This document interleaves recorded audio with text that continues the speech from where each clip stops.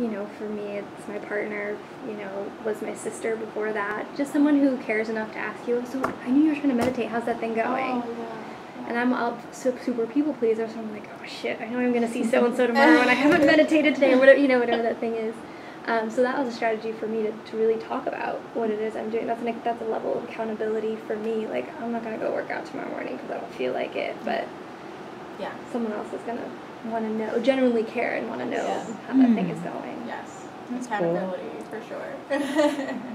Outside of oneself. It doesn't necessarily help with beating yourself up, but like just for motivation, I always think like, did I ever regret it one time when I worked out? Or, I think about that because I try to go to the Y on my lunch hours, and sometimes I'm on my walk there, and I'm like, what if I just got coffee instead?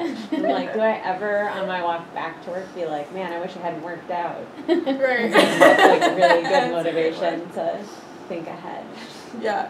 Can I just say that you're never going to feel in the mood to do the thing that you're supposed to do? Like, we're not. It's like, it's not going to be like, I feel really jazzed. I mean, yes, you'll eventually get there, but especially when it's a new practice, you're not going to feel in the mood. But it's, like, important to recognize that, okay, like, it's natural to not feel in the mood, but I'm going to do this thing anyway. Yeah, and then, like, you congratulate yourself. Yes. Which is, I guess, the other side of beating yourself up. Like, on your way out, I'm like, yes, did it. Like, one more day that I actually did what I was trying to do.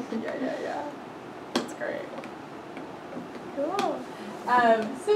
So that brings us to our last slide here. Our deepest fear is not that we're inadequate. Our deepest fear is that we are powerful beyond measure.